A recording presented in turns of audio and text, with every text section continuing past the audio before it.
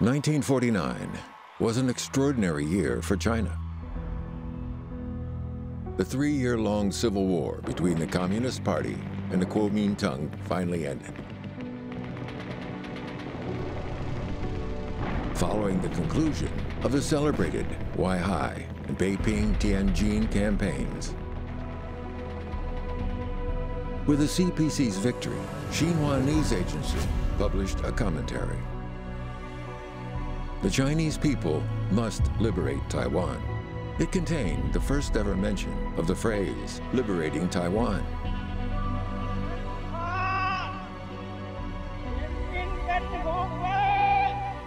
"1949 was also the year when the People's Republic of China was founded.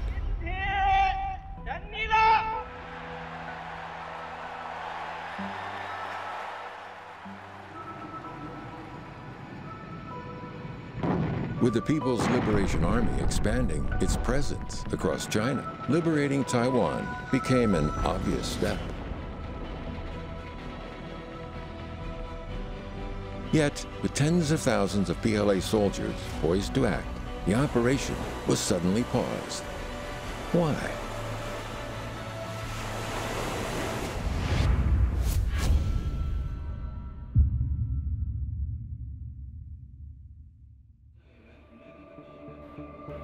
On November the 26th, 1943, the United States, the United Kingdom, and China signed the Cairo Declaration.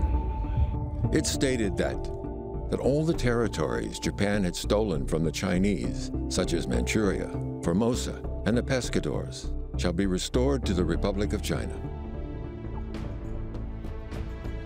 Following the end of World War II in Europe, the US, UK, and China issued the Potsdam Proclamation. In calling for Japan's surrender, it stressed that the terms of the Cairo Declaration must be executed. 波党公告里面第8条的条款明确指出，开罗宣言要执行，就是日本要把窃取于中国的台湾呢、澎湖呢归还给中国。Taiwan has been an inalienable part of China since antiquity. Japan seized the island in 1895, following the First Sino-Japanese War. Taiwan subsequently endured 50 years of colonial rule before finally being returned to China. There is a valid claim that Taiwan should be a part of China. But in general, I think the United States has recognized that there is some substantial right of China to call it a part of China from its long, long history. However, no sooner was Taiwan returned to China than it once again became a focus of contention. On December the 10th, 1949, 2 months after the founding of the People's Republic of China, Chiang Kai-shek, leader of the Kuomintang, boarded a plane at Chengdu's Feng Huangshan Airport, bound for Taiwan. The retreat by the Kuomintang regime marked the start of a long period of separation between the two sides of the Taiwan Strait. The United States, which had actively supported the Chiang Kai-shek regime, responded with a statement. For the past 4 years, the United States and other allied powers have accepted the exercise of Chinese authority over the island. The United States has no predatory designs on Formosa or on any other Chinese territory. The United States has no desire to obtain special rights or privileges, or to establish military bases on Formosa at this time. Nor does it have any intention of utilizing its armed forces to interfere in the present situation. The United States government will not pursue a course which will lead to involvement in the civil conflict in China. The statement issued by the Truman administration on January the 5th, 1950, clearly recognized the PRC's sovereignty over Taiwan. On January the 12th, U.S. Secretary of State Dean Acheson gave a speech at the National Press Club in Washington, D.C. In it, he suggested that Taiwan was outside of America's defensive perimeter. 杜鲁门总统这份声明实际上表明，美国当时并不打算介入中国解放台湾。 Earlier, the CPC Central Committee had published a message to soldiers at the front and all compatriots in China. It explicitly identified as the major operational mission of 1950 to liberate Taiwan, Hainan Island, and Xizang, and realize China's reunification. The man appointed to take charge of the military operation in Taiwan was Su Yi, second in command and deputy political commissar of the 3rd Field Army, acting commander, political commissar. 当时主要让他们研究3个方面，第一呢，就是台湾可否在尽快的时间内攻克啊？那么第二就是如何攻克台湾，第3个呢，就是用什么办法来争取台湾的分化台湾的敌军。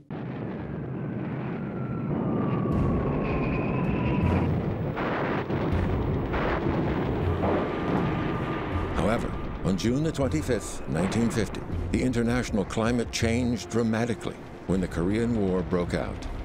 The U.S. government had previously declared that it no longer intended to defend Taiwan.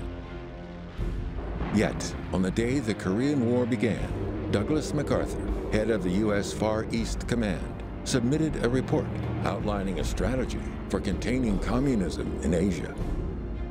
In it, he identified Taiwan's vital strategic role and called for the U.S. to provide military aid to Chiang Kai-shek and send air and sea forces to defend Taiwan.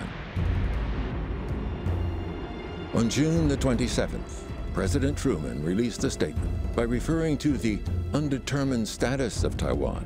It provided grounds for interfering in the Taiwan question. In these circumstances, the occupation of Formosa by communist forces would be a direct threat to the security of the Pacific area and to United States forces, performing their lawful and necessary functions in that area. Accordingly, I have ordered the 7th Fleet to prevent any attack on Formosa. As a corollary of this action, I am calling upon the Chinese government on Formosa to cease all air and sea operations against the mainland. The 7th Fleet will see that this is done. The determination of the future status of Formosa must await the restoration of security in the Pacific, a peace settlement with Japan, or consideration by the United Nations. 这个论调呢，直接违背了开罗宣言和波茨坦公报的精神啊。这2个国际法文件说得非常清楚，那个台湾是日本侵占中国的领土，必须交还给中国。而且呢，1945年10月25日，台湾正式交还了中国。美国政府抛出台湾地位未定论，实际上就是为美国武装干涉中国人民解放军解放台湾，制造借口。The about turn by the U.S. from Taiwan being outside of America's defensive perimeter to ordering its forces to prevent any attack on Taiwan had taken a matter of a few months. So, what was the reason for this rapid reversal? 这个时候，中国已经不是原来的中国，而是共产党领导的中国。在这种情况下，中国政府统一台湾不符合美国的利益，所以美国呢就抛出了台湾地位未定论。所谓台湾地位未定论呢，实际上是美国和一些西方国家炮制出来一个概念。 就是在台湾问题上设置障碍，阻碍统一，是出于美国的战略利益，出于西方他的战略利益，但是本质上是一个违反国际法的所谓的概念，同样也是对世界人民反法西斯斗争的一种侮辱。The PLA was already deployed, ready to act. However, after serious consideration, the leaders of the CPC decided to postpone Taiwan's liberation. The presence of U.S. forces in the region removed Chiang Kai-shek's fear of being overthrown. To secure his position, he asked his guardian for further support. Not only did he seek help in defending Taiwan, he went further and even called for the reconquest of the mainland. The realignment eventually gave rise, on December 2nd, 1954, to the Sino-American Mutual Defense Treaty between the KMT authorities and the U.S. government. 这个条约是非法的、无效的，损害了中国的主权。对此呢，当时中国政府提出了严重的抗议。On December 5th, 1954, People's Daily ran an editorial under the headline, "We definitely must liberate Taiwan." Following the founding of the People's Republic of China, the PRC's lawful seat at the United Nations had been unlawfully occupied by the Chiang Kai-shek regime. This state of affairs remained unchanged for 22 years, until October the 25th, 1971, when the United Nations General Assembly, Resolution 2758, recognized the PRC as the sole legitimate representative of China to the United Nations. Adopted. The PRC also became one of the 5 permanent members of the Security Council. The representatives of the Chiang Kai-shek regime were expelled from the seat it had unlawfully held at the United Nations, as well as from all its associated organizations. 2758号决议应该是国际正义的一种体现，它是联合国的一次集体的国际行动，我把它也称之为一次集体的国际法行动。2758号决议的意义非常大啊，那么它意味着中国在国际上的这个外交承认啊，最终能够得以实现啊，那么这就解决了中国政府啊在国际上的合法性的这样一个大的问题。In the 2 decades prior to the restoration of the PRC's seat at the United Nations, China and the United States had maintained no diplomatic relations. That changed in 1972. This is Dr. Henry Kissinger, President Nixon's national security advisor. 在基辛格秘密访华以后，这个中美关系正常化的进程开始。那么再到中国呢同意尼克松来访，这个时候呢就是改变了原来的国际地缘政治，改变了国际战略格局。基辛格访问了以后呢，这个事情就公开了，而且7月下旬呢也说了，尼克松要在第2年5月之前访问中国，所以中美走向破冰，中美走向和解，这个已经成为世界上的一件大事。那么对各国政府实际上都会产生了影响。On February 21st, 1972, President Richard Nixon landed in Beijing and shook hands with Chinese Premier Zhou Enlai. China and the U.S. had officially started breaking the ice. When our hands met, one era ended and another began. 周恩来总理和尼克松在首都机场的握手，2个大国重新走到一起，开始了对话和恢复外交的这样一个路径，所以说是破了严冰，然后开始走向了一个中美关系新的征程。The reason this was called icebreaking when the president did this was because it really changed the relationship that had been established after World War II, when the Communist Party was now in control of China. And I think that the president's willingness to open the doors and make a difference, I think that was a very visionary statement. This historic moment would change the world. On February the 27th, 1972, Premier Zhou and President Nixon signed the Joint Communique of the People's Republic of China and the United States of America, also known as the Shanghai Communique. During the negotiation, the only point on which the 2 sides had been deadlocked was the Taiwan question. 在中美关系的历史上，始终对中美关系产生带有这个巨大的，甚至是全局性的、颠覆性的影响的问题首要的就是台湾问题。After several rounds of tough negotiations, the 2 sides reached agreement on addressing the sticking point. The U.S. declared that the United States acknowledges that all Chinese on either side of the Taiwan Strait maintain there is but one China and that Taiwan is a part of China. The United States government does not challenge that position. It affirms the ultimate objective of the withdrawal of U.S. forces and military installations from Taiwan. In his memoir, White House Years, Henry Kissinger states that he himself proposed the wording of the U.S. declaration. It brought together two previously hostile nations. The Shanghai Communique was probably unique in its success in guiding relations between two great nations for 7 years, without ever a dispute over its meaning, until it was superseded by diplomatic relations in 1979. Throughout the negotiations of the Shanghai Communique, there was disagreement on the issue of the One China principle. Eventually, the two sides agreed to disagree.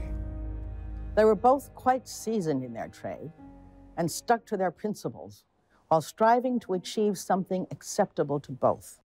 上海公报之所以是转折点，一个根本原因在于呢，上海公报呢，中美双方就台湾问题达成了相当程度的共识，它就意味着中美关系真正的从敌对走向改善可以说迈出了很重要的一步，为今后中美关系实现正常化，可以说呢，打开了大门。However, areas of disagreement remained, even after the signing of the Shanghai Communique. Still, the melting of the ice seemed irreversible. Finally, on December the 16th, 1978, a joint communique on the establishment of diplomatic relations between the PRC and the U.S. was issued. The United States of America recognizes the government of the People's Republic of China as the sole legal government of China. Within this context, the people of the United States will maintain cultural, commercial, and other unofficial relations with the people of Taiwan. And the government of the United States of America acknowledges the Chinese position that there is but one China, and Taiwan is part of China. Compared to the Shanghai Communique, the Joint Communique was more explicit regarding the One China principle. It stated that the U.S. must sever diplomatic relations with Taiwan, abrogate the Mutual Defense Treaty, and withdraw its military forces from the island.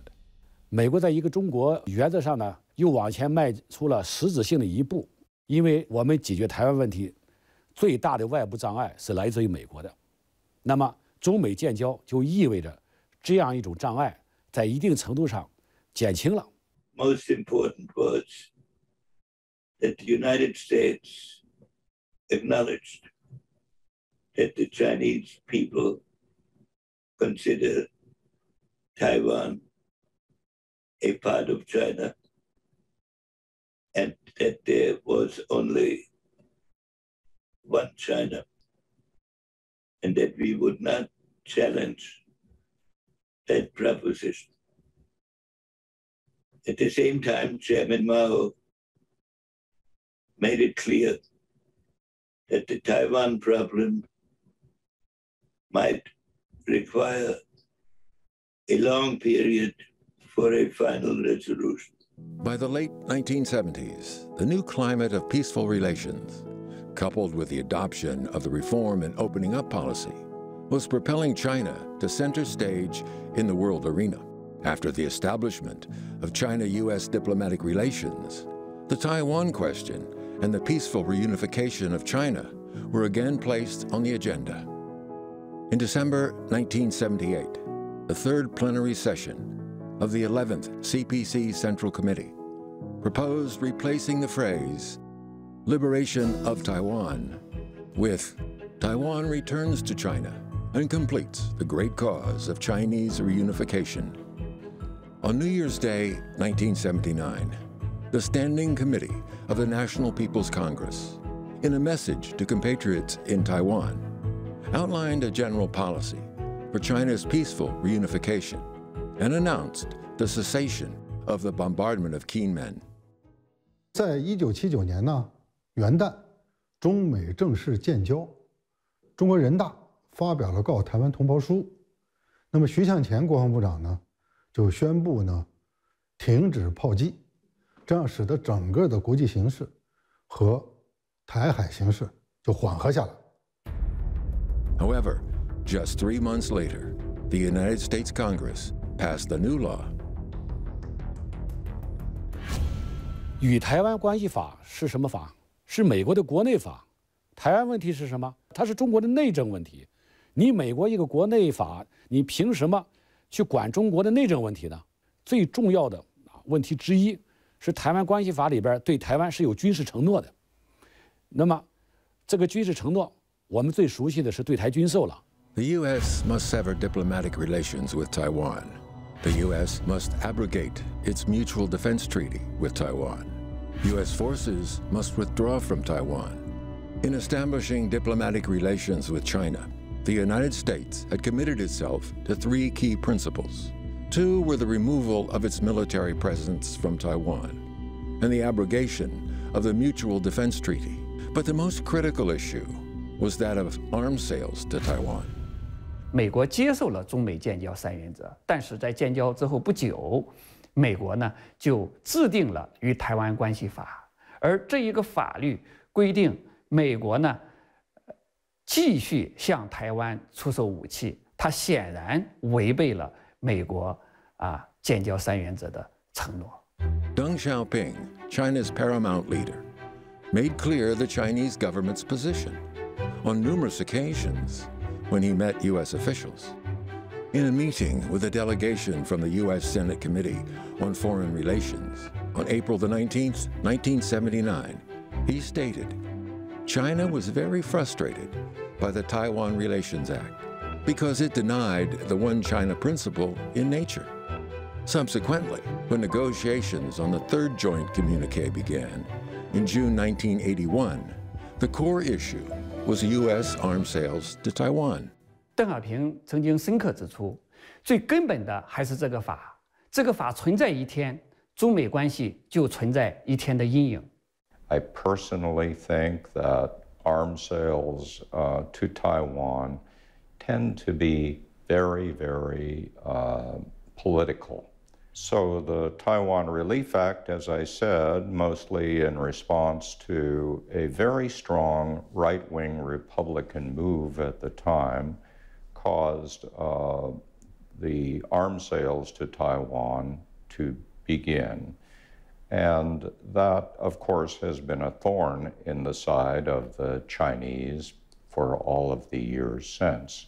They're political in the United States because it's popular for Democrats and Republicans to sell arms to Taiwan because that's good for business in their states, it's good for the economy of the United States, etc. 美国在这个问题上呢，他一直不让步，所以谈判进行得很艰苦啊，一直谈了1年零2个月。这个当然，中国更不能让步。这是原则问题。1982年5月，就派布什访华来探底，邓小平见了他了，向他很严肃地指出，美国向台湾卖武器问题是一个潜伏的危机，如果两国关系中的这个疙瘩能够揭开，将对全球战略很有利。美方要承诺在一定时间内逐步减少，直至完全终止向台湾出售武器。The U.S. responded just over 2 months later. In a letter from Reagan to Deng Xiaoping, 他说要美国承诺这个明确的期限就停止对台军售，他说是困难的，但是呢，他明确的表示美国不寻求一个长期的对台军售政策，而且呢还承诺了要在一定期限之内这个停止对台军售。This led to further prolonged, tough negotiations. Finally, on August the 15th, 1982, the two sides reached agreement. 2 days later, they signed the August 17th communique. The United States stated that it does not seek to carry out a long-term policy of arms sales to Taiwan, that its arms sales to Taiwan will not exceed, either in qualitative or in quantitative terms, the level of those supplied in recent years since the establishment of diplomatic relations between the United States and China, and that it intends to reduce gradually its sales of arms to Taiwan, leading over a period of time to a final resolution. From the Shanghai Communique in 1972 to the China-U.S. Joint Communique on the establishment of diplomatic relations in 1978, and the August 17th Communique of 1982, it had taken a decade and hundreds of rounds of negotiations to build the three beacons by which future China-U.S. relations would navigate. Together, they created a political foundation of which the China-U.S. relationship could develop. 这个上海公报、建交公报跟817公报这个3个公报是一个整体，一个中国的原则是体现在这个3个公报当中。美国方面对一个中国原则的确认，是一步一步的越来越明确和越来越加强的。But did the U.S., through its actions, reflect its commitment to the One China principle and a peaceful resolution? 在中美发表817公报之前，美国里根政府指定当时的美国在台协会的驻台办事处主任李杰明向蒋经国口头做出承诺，其中有2条呢，就是关于军售。第一呢，美国没有确定停止向台湾出售武器的时间。还有一条就是美国向台湾出口武器之前呢，不会与北京商量。那么这个就反映了美国真实的态度嘛。这些承诺呢，显然是背离了817公报的基本精神。它表明美国在台湾问题上始终是说一套做一套。However, the U.S.'s continued signaling of its support for Taiwan did not prevent the development of cross-strait exchanges. The Chinese government's resolute advocacy of the basic principles of peaceful reunification and one China, two systems served to ease cross-strait tensions. The Association of Relations Across the Taiwan Straits, or ARATS, and the Straits Exchange Foundation, CEF, were established. And in November 1992, they agreed to the statement that both sides of the Taiwan Strait adhere to the One China principle. This has become known as the 1992 Consensus. 两岸关系紧张动荡，92共识呢，就是台海和平稳定的定海神针，也是两岸关系和平发展的政治基础。它所起的作用呢，就是通过共同表达坚持一个中国原则的态度，为两会的商谈奠定政治基础。The United States should allow it to become an autonomous part of China, which could have its own system, one nation, two systems, peacefully. I think it would be the best thing for the Taiwanese. I suggested that one of the strategic things for the next 20 years is to try to find a way for one nation, two systems peacefully.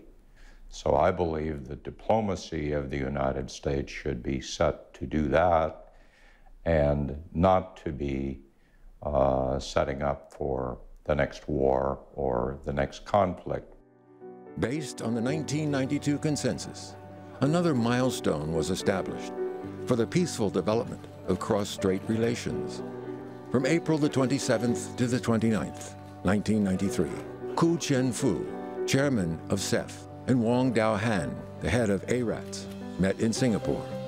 They signed 4 agreements on stepping up cooperation in fields including the economy, science and technology, and culture between the mainland and Taiwan. The Wang-Ku talks were the first official contact between senior officials from the mainland and Taiwan after a long period of separation.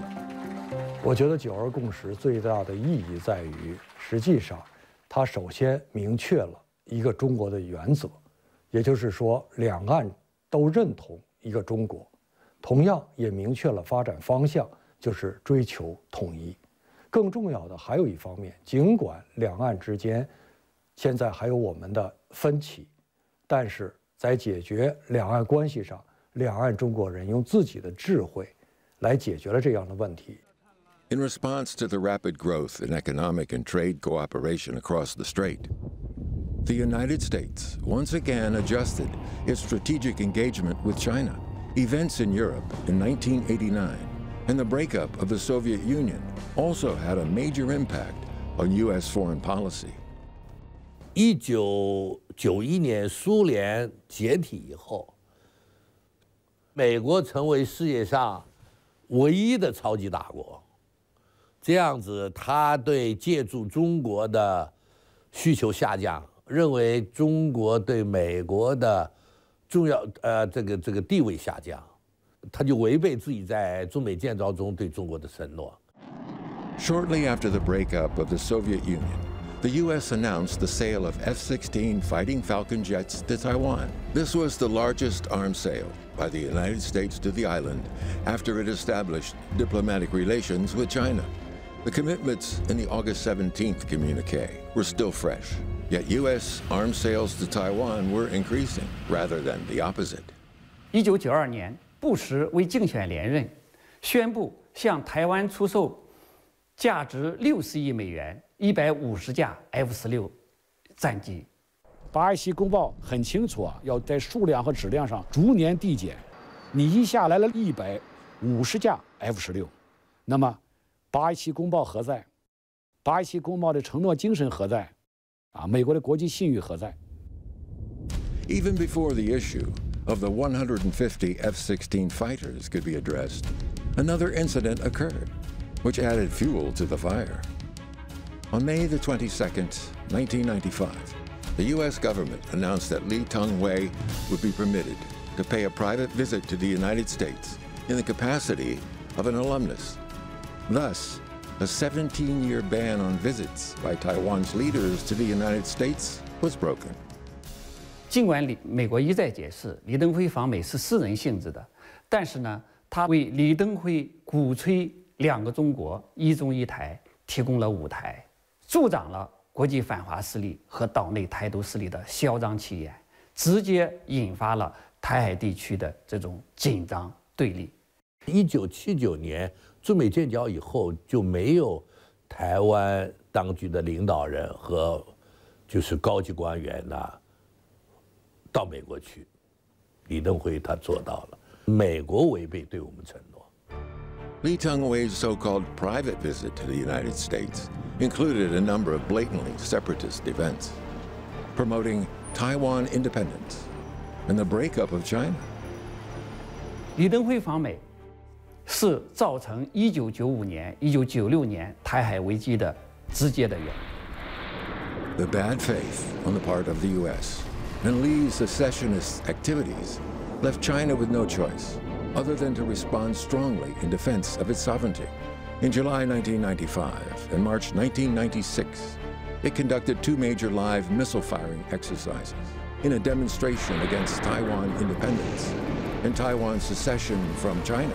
The second, Guanghu talks were also postponed. 美国允许李登辉访美，导致台海局势的紧张。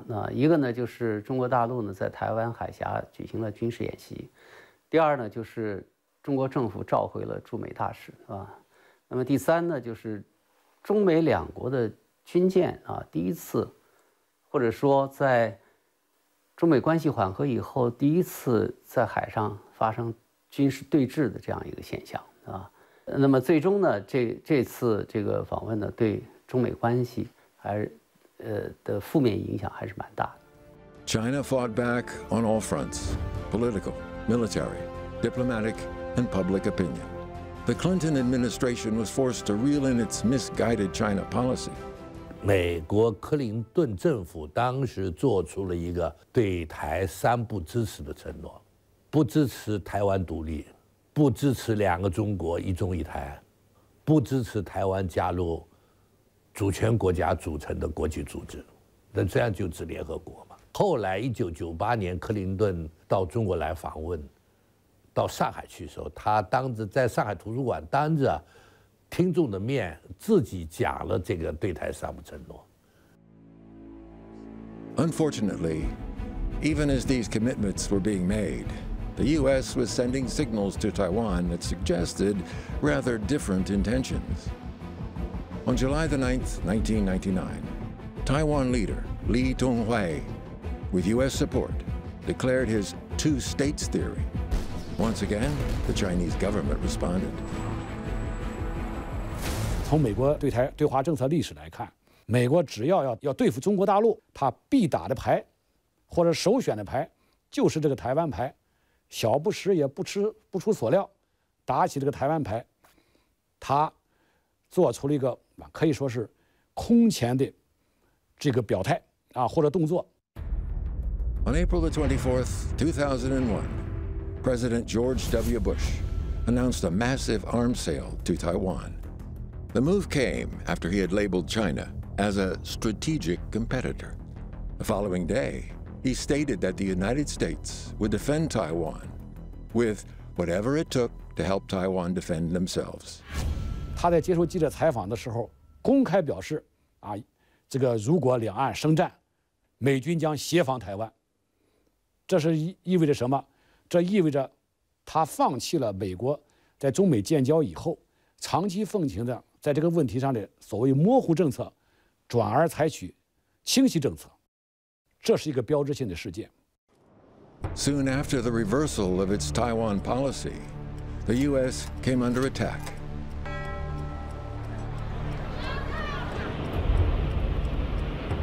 The September 11th attacks shocked the United States. Under both domestic and international pressure, the Bush administration was obliged to abruptly modify its Taiwan policy. The separatist Democratic Progressive Party had come to power in Taiwan in May 2000. Its leader, Chen Shui-bian, invented a new phrase, one country on each side, and engineered a highly confrontational period in cross-strait relations. Chen seemed unaware of the dramatic change in the U.S. attitude following the September 11th attacks. 9.11事件的发生，美国把它的战略主要的注意力集中到反恐，那么中国呢，政府呢给予了积极的支持和配合，为中美关系的继续改善创造了一个有利的契机。 But even as it sought to improve relations with China, the U.S. continued its arms sales to Taiwan. During his 8-year presidency, George W. Bush authorized 6 arms sales to Taiwan, worth a total of $15.6 billion. He also established a 3-level strategic and operational dialogue platform with Taiwan and opened a defense hotline with the island. Besides regular visits by Taiwan's defense officials, further institutionalized military cooperation between the two sides. 实际上呢，这就是他的反华啊，他的恶化，他的对华战略竞争体系的这样一种这个战略手段的运用，他是说一套做一套的，台前一套背后一套的。By the start of the 21st century, China's economy had entered a period of sustained strong growth. The GDP gap between China and the United States was narrowing. China's had become the world's second-largest economy after the United States. By this time, the U.S. was openly practicing a policy of treating China as a strategic competitor. 随着中国的崛起啊，以前这个美国不觉得这是一个太大的问题，因为中国弱嘛。那么现在呢，中国强大了啊，中国的意识形态跟他的不一样，这是他重视中国啊，甚至于这是他采取这个所谓战略竞争的这样一个对抗性的政策的一个非常重要的一个方面。Republican Donald Trump, soon after winning the White House, took up the policy of strategic competition with China. At the end of 2017 and the beginning of 2018, his administration issued 3 national security strategy reports.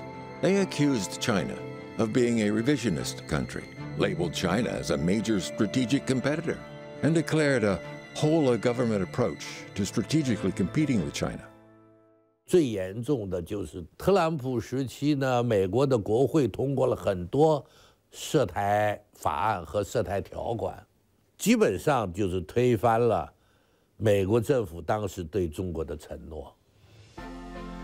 China, by contrast, has never changed its attitude to the Taiwan question.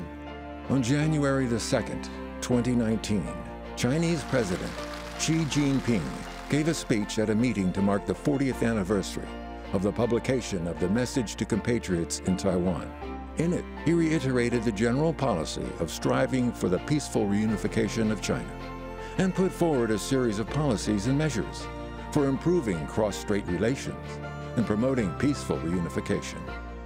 台湾问题是中国的内政，事关中国核心利益和中国人民民族感情，不容任何外来干涉。Joe Biden, since becoming president, has repeatedly affirmed the U.S. commitment to the One China policy and its opposition to Taiwan independence. His actions, however, have told a different story. On March 3, 2021, the Biden administration released a document called Interim National Security Strategic Guidance. In it, as well as in Anthony Blinken's first speech as Secretary of State, China was identified as the only country with the economic, diplomatic, military, and technological power to seriously challenge the stable and open international system. 奥巴马、特朗普、拜登，他们这个对华政策和对台湾的政策都有它一致的地方，就是抓住台湾不放，向台湾提供所谓安全保护。其中呢，很大的一个表现就是对台军售。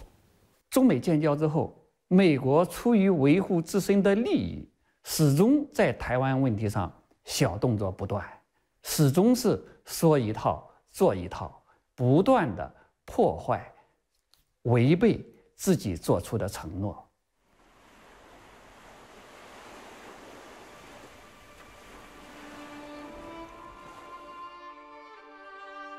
Nothing can sever the inherent ties between people who share the same ancestry and blood.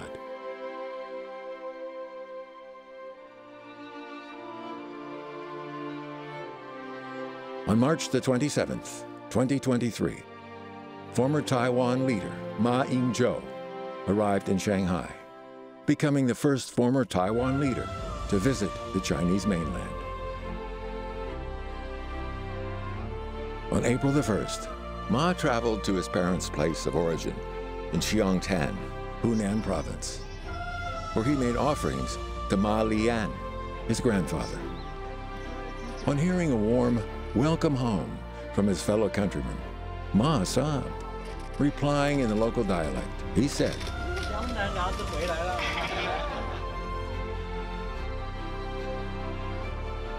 "To return home is a wish shared by all the Taiwan compatriots. This stela at the mausoleum of the Yellow Emperor in Shanxi province stands as witness to this 60-year-old desire. An inscription infused with sadness and hope, written by someone before their departure from the mainland, reads, 'May there be no more broken countries and divided families.'" 台湾问题是中国核心利益的核心，是中美关系基础中的基础，是第一条不可突破的红线。实际上就是要强调维护台湾是中国领土一部分的地位不被改变，维护国家主权与领土完整是中国的核心利益。